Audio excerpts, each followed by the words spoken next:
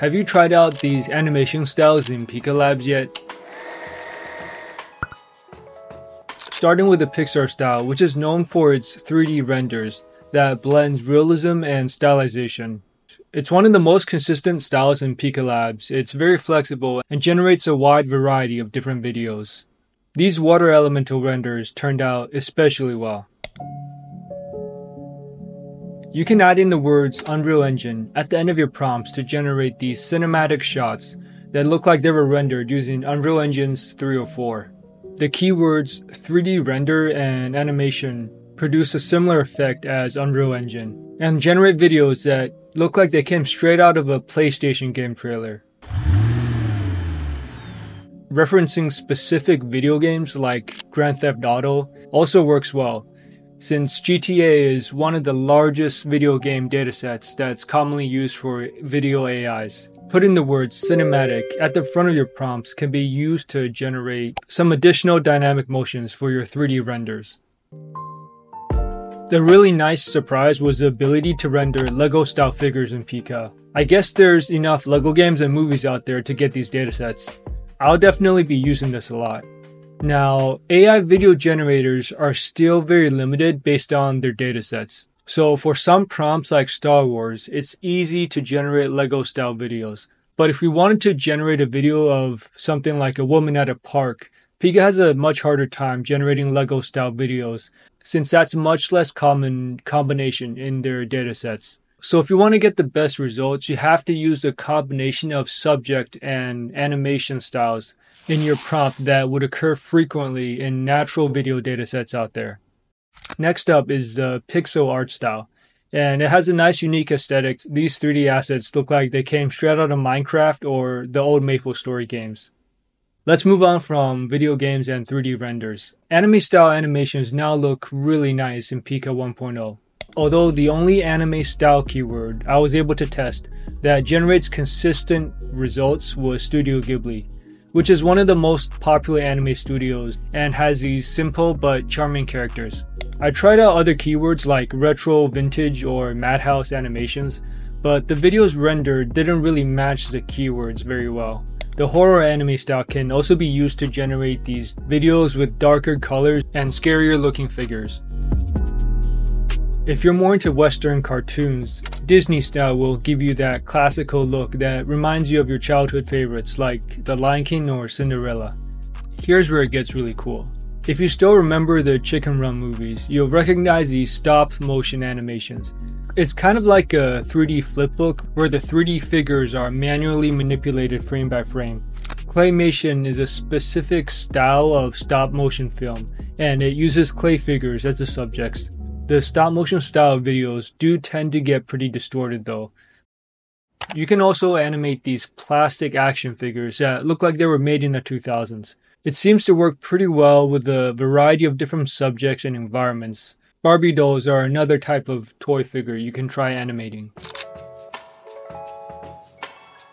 As of now, Pika Labs is still pretty hit or miss with AI videos, so make sure you retry each prompt a bunch of times before moving on. Also, you gotta use the camera motions feature to move the camera around, which generates much more natural looking videos. For example, in these bird's eye view videos, the rotation motion works especially well. If you see a lot of warping or deformation in your video, you need to use the negative prompt feature, which lets you enter keywords of stuff that you don't want to happen in your video. These words would include blurry, deformed, distort, ugly, warped, and your videos will be much cleaner. This is a negative prompt that I used for all the videos shown in this tutorial.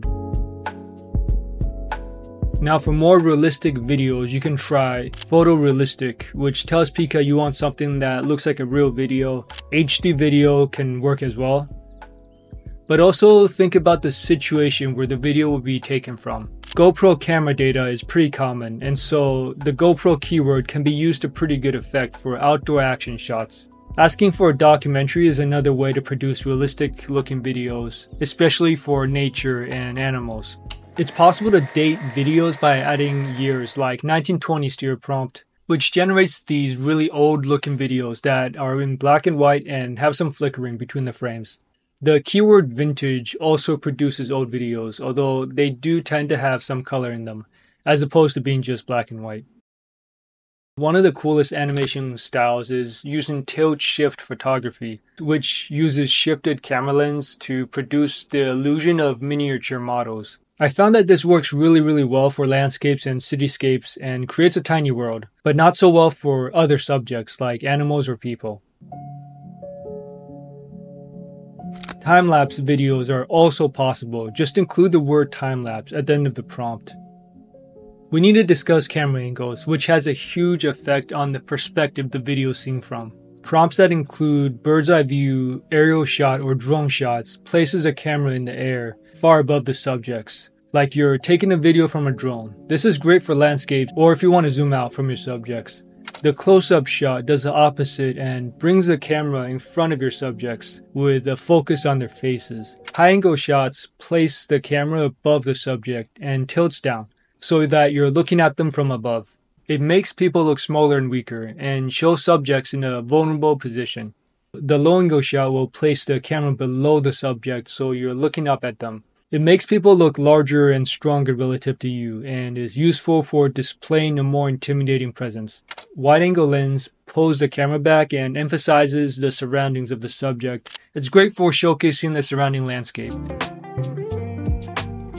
Finally, you can put the camera behind your subjects, like you're following them around somewhere.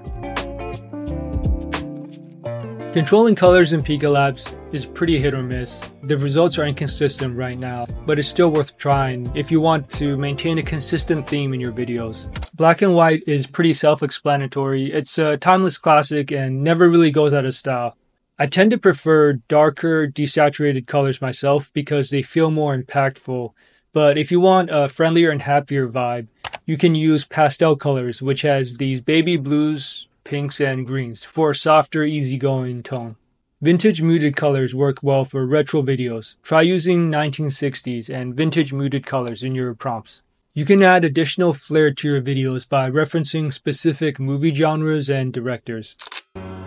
I did have some fun generating AI videos using the horror movie genre. I don't really watch horror movies myself, but it is cool to see what types of videos that Pika associates with the horror genre, even if they creep me out a bit. Some notable directors that have distinct styles include Wes Anderson, who uses a lot of pastel colors and vintage aesthetics with less motion in his frames, or Christopher Nolan, who's known for his sci-fi films that have darker, more muted colors. If you want to see more guides for Pika Labs, hit the subscribe button. Also, if you want help getting started with Pika Labs, go check out my complete comprehensive beginner's guide over here.